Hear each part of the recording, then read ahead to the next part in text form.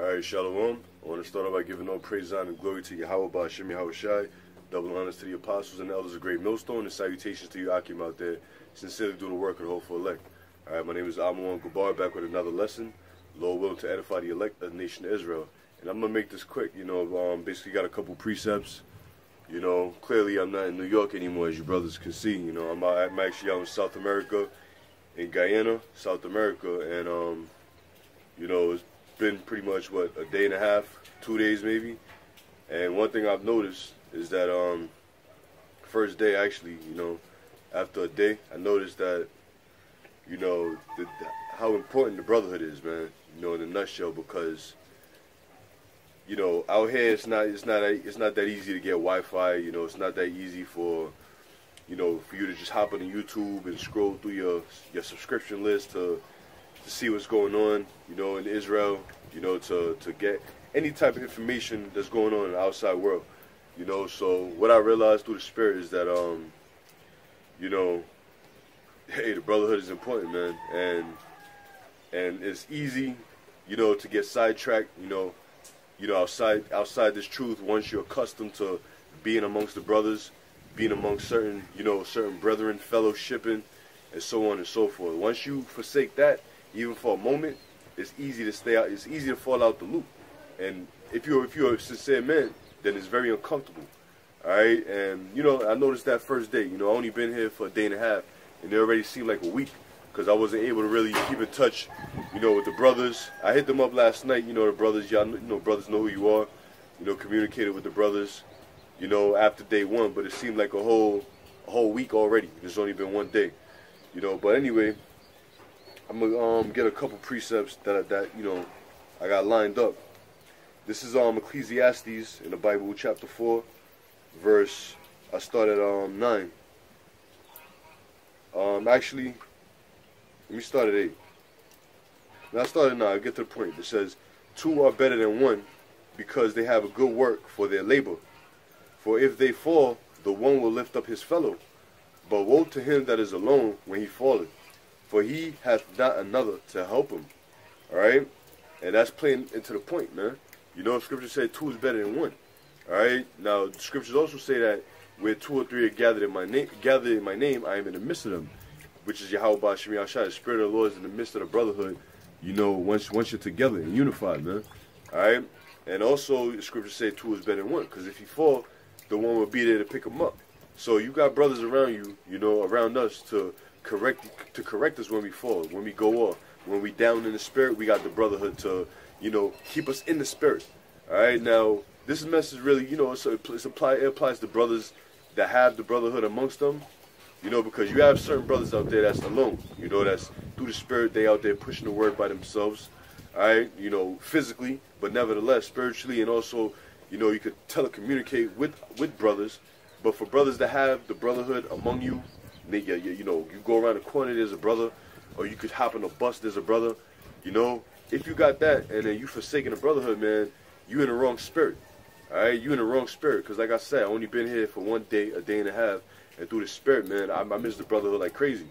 You know what I'm saying? And it felt like a week, but it's only been a day out here.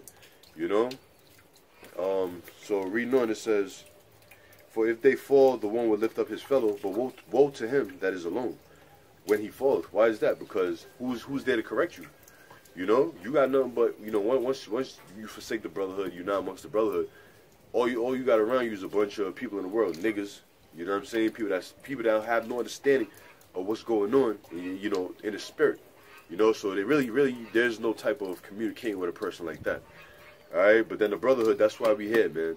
You know what I'm saying?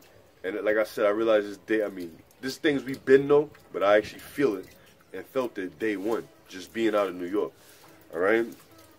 And through the spirit, there's, a couple months ago, I actually seen on YouTube, there's an actual camp set up out here in Guyana, which I hit them brothers up, 2 months in the spirit, 2 months ago in the spirit, but I never got a response. Actually, they never uploaded another video from the last video that I replied on.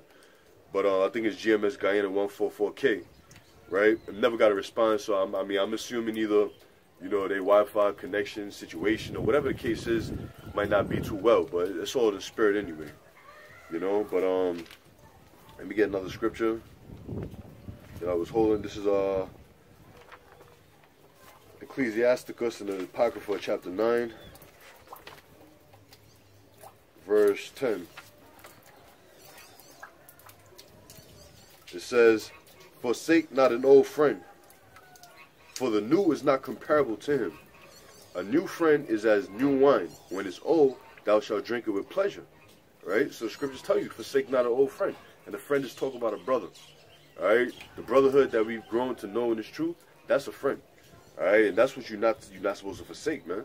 You know, scriptures say, it says, for new wine, for an old friend is, forsake not an old friend, for new is not comparable to him. So your new friend is not going to be comparable to a brother that's been laboring with you, you know, side by side for the past however much years you brothers been in the truth, or I've been in the truth, you know, because we've bonded, we've grown in one body in Yahweh Shai, you know, and through the Spirit, you know, if we be of the elect, we've known each other for since the creation of time. Okay, it says a new friend is as wine, new wine. When it is old, thou shalt not drink it with pleasure. All right, there's no pleasure in new wine. All right, it's not strong, it's not fermented, it's merely premature. All right, but old wine is enjoyable. Okay, and that's like the brotherhood. Now let me see. I got a couple more scriptures I was holding. Let me see. This is Sirach 7:18. It says, change not a friend for any good, by no means. Neither a brother for the gold or of Ophir. Okay, now for no reason by any means necessary, you forsake a friend, a brother, you know, for whatever reason possible. You know what I'm saying? Because at the end of the day, we're one body in Yahweh Shai, and we're doing this for one purpose, which is salvation.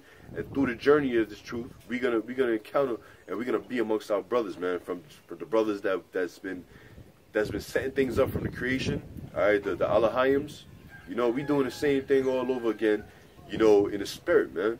You know, building up this new world to come, so to speak, man. You know, that's a beautiful thing. You can't do that with anybody else in this world, man. All right. Now, what else would I hold on? Let me see. Proverbs chapter 27, verse 10. Get that real quick. This is Proverbs 27:10. It says, let me see. Thine own friend and thy father's friend forsake not, neither go into thy brother's house in the day of calamity. For better is a neighbor that is near than a brother far off. Now that's plain and to the point. You know, better is a neighbor that is there than a brother that's far off. What good is a brother if he's distancing himself from you? You know what I'm saying? Like I said, you know, I'm only out here for, you know, some more days left, or so to speak, you know, to the following week. All right, but you know, brothers that have the brothers among you that are there with the brotherhood, you know, you can't be far off from a brother, man. You know, physically, mentally, you know, spiritually, you know, you gotta be there, man. You gotta grow. In other words, stay in the loop. You know what I'm saying? Because you even got brothers out there, you know, in Israel, you know, in great millstones that don't know what's going on until Saturday come. You know, they go to the camp and then they find out what's been going on throughout the week. Mainly because they're not watching videos. Two, they're not, you know, communicating, calling, texting, or even visiting. You know what I'm saying? So that's a brother that's far off. And you don't want to be a brother that's far off, man. And brothers that's actually out there pushing the word by themselves, you know, you brothers know what I'm talking about, man. You know what I'm saying? You brothers know exactly what I'm talking about, man. You know how much. That's why, you know, when you see brothers come from, you know, different locations that's preaching by themselves and they get with the brothers, man, it's a joyful feeling. And it's a joyful feeling to receive these brothers, man. All right? Let me see. I believe that was it. Let me see what 1 John 4:20. That might be it right there. 1 John chapter 4, verse 20.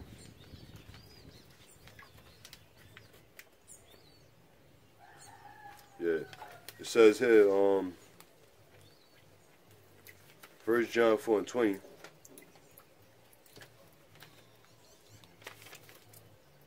It says, if a man say I love God and hateth his brother, he's a liar. For he that loveth not his brother whom he hath seen, how can he love the Most High whom he seeth not? And this commandment have we from him, that he who loveth the Most High loveth his brother also. You know, so what's love? Love consists of main things: charity, you know, the love for the brotherhood, you know, correcting a brother. Scripture say open rebuke is better than secret love. You know, just being amongst the brothers, just showing that pure love, the same love that you would show Yahushua if he was here, because we say we love Yahushua, is the love you got to show for your brother, man. You know, feed him, clothe him, you know, be there. You know what I'm saying? We are our best friends, man. You know, us, the brotherhood, man. And through the spirit, man, like I said, you know, just being on a plane, traveling, and then finally getting here, not being able to go on YouTube or text or call or whatever, you know, because I'm in the countryside of where I'm at right now. You know, I gotta go, you know, if I do, or when I do, you know, Lord willing, I'm gonna go out there, you know, to the internet connection, wherever I can find that at, and just, you know, upload this video. You know, this video, Lord willing, will be uploaded by then. You know, but, you know, Lord willing, man, I'm gonna come with some more videos to edify the elect, the brotherhood. You know, until next time, I want to say shalom to you, Akim, out there. Lord willing, you brothers edified. Shalom.